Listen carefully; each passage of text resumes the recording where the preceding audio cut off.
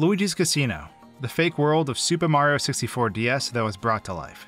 Super Mario 64 DS felt like a separate timeline for me when it came to experiencing Super Mario 64. I grew up with the original game, whereas other people may have experienced this adventure first through the DS version.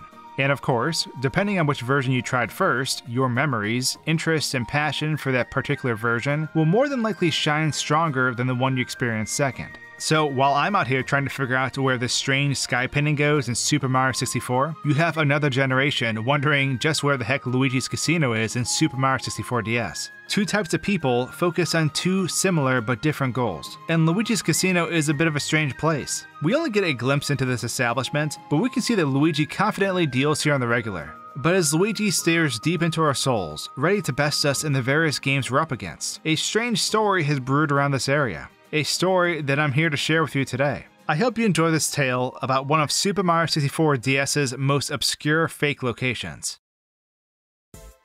So there isn't much that can be done about Luigi's deathly stare. One glance will give you chills and keep you up all night, quite honestly.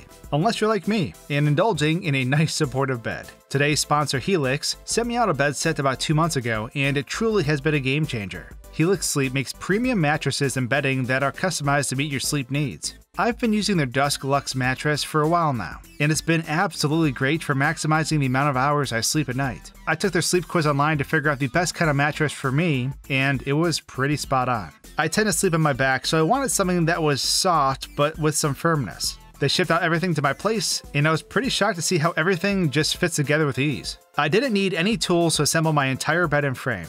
It all just locked into place and the mattress sprung to life completing the bed. It's super efficient and very well thought out from a packaging and assembly perspective. And of course, the mattress is amazingly comfortable. I look forward to sinking into its floof every night. All this gets shipped right to your front door. And if you're nervous about buying a mattress you didn't get to try in the store, they have this 100-day sleep trial to cover your butt. Basically, you have 3 months to make sure you love the mattress you bought, and if you don't, they'll pick it up and give you a full refund. Since getting my Helix, I've honestly been sleeping really great. My old mattress was just something we sort of picked up that wasn't really dialed into my specific needs. And with my old mattress, I found myself shuffling around a lot during the night to find a new comfortable position. But with Helix, I lay down once and I'm pretty much not moving. And that's been super refreshing. So if you're looking to upgrade your bed and get some quality rest, check out Helix by clicking my link in the description below. Go to helixsleep.com/SwankyBox and get up to $200 off your Helix mattress. And a huge thanks to Helix for sponsoring today's video and supporting both my sleep and my channel. Now back to Luigi and his dastardly poker face. Before we dive into the mystery aspect, first, let's set the stage. So gambling in Mario games isn't something new, and that's what makes this whole Luigi in a casino thing pretty normal. I remember the first time I discovered Great Guy's Casino in Super Mario RPG. I was absolutely blown away.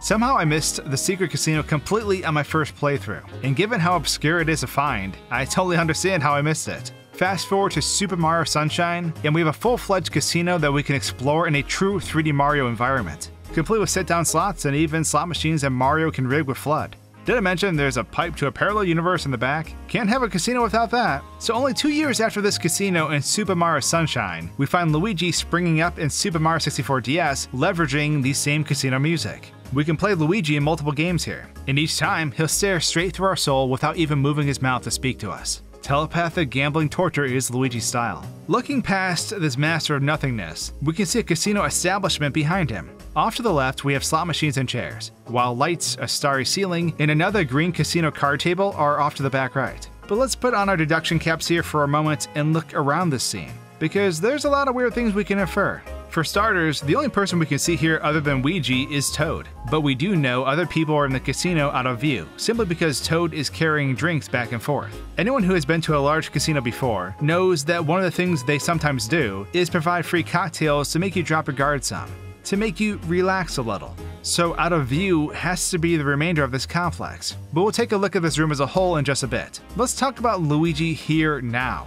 I mean, isn't this whole situation odd? Suspend disbelief because I'm literally talking about an isolated minigame in a Mario game. But there's a hint of sadness here. Luigi not only seems lifeless in his demeanor, but he looks so unmotivated and cold as he deals you cards. The lad doesn't even blink once. It's like Luigi doesn't have the luxuries of his brother who has always been on Peach's dime. So Luigi got a job at a casino.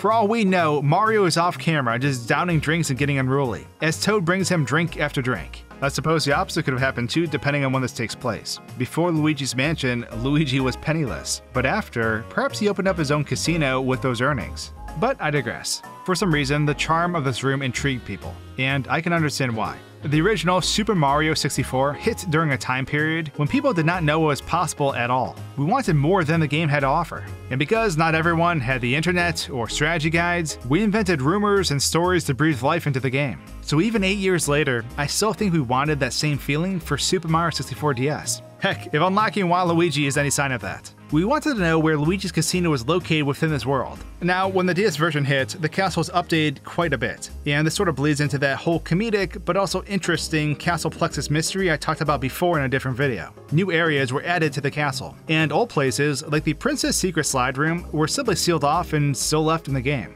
Yeah, it's still there, but it's just behind a door that leads you somewhere else. New courses were added, and the overall star count was much higher than before.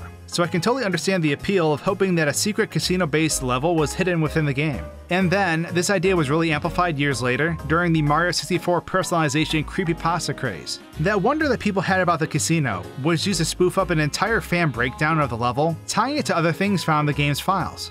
Take the Secret Slides wiki breakdown of the concept.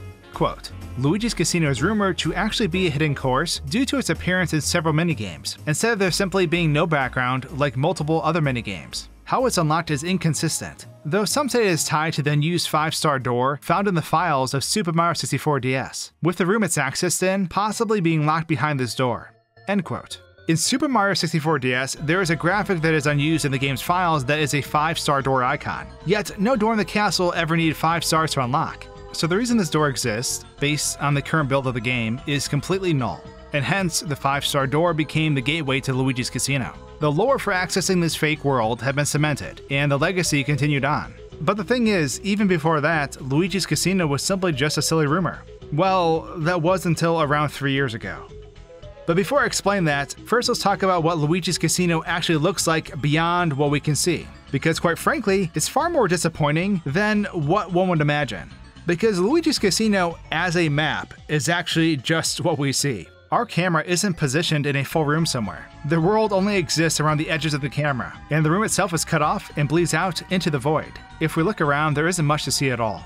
This is it. The beloved casino that made everyone addicted to gambling as a kid is nothing more than a rift in the great void, which makes this whole casino that much more depressing.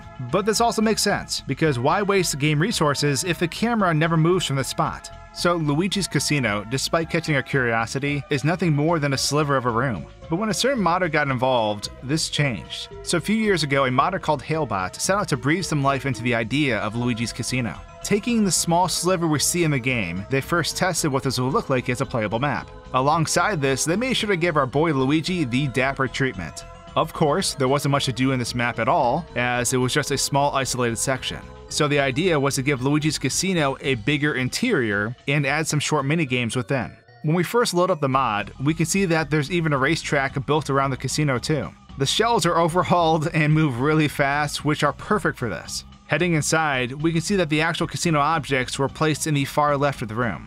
Keep in mind, what we're exploring was just an early development build to feel out how an actual casino world would work, and the work itself is unfinished in some regards. However, it's still neat to see this treatment even being attempted. It kind of felt weird standing in a room that felt like it could have been the full room we missed in the minigame. Both game tables lead to separate levels. Given that these green tables are card tables, I thought it was kind of neat that one idea was to create an entire map made of stacked cards. On the other table, we land in some sort of machine that was glass on one side. I wasn't able to make it up the machine, but it was pretty darn tall. Across the lobby, we have a room that has pinball machines within. And of course, you can't have pinball without Waluigi pinball. This map is pulled straight out of Mario Kart, and you utilize shells to speed your way through the track. The rolling black spheres from King Bomb's Mountain take the place of the pinballs, similar to the pinballs that can be found in Mario Kart. It was neat running through this track instead of flying through it. And with this, Luigi's Casino was sort of brought to life. A level that was only a silly rumor and eventually part of a creepypasta actually had existed through the efforts of a modder. Quite a cool nod to the rumors of the past. But did you ever want to get inside Luigi's Casino? What other rumors were you obsessed with? Let me know in the comments below and perhaps I'll cover it in a future video. Thanks for watching, and cheers!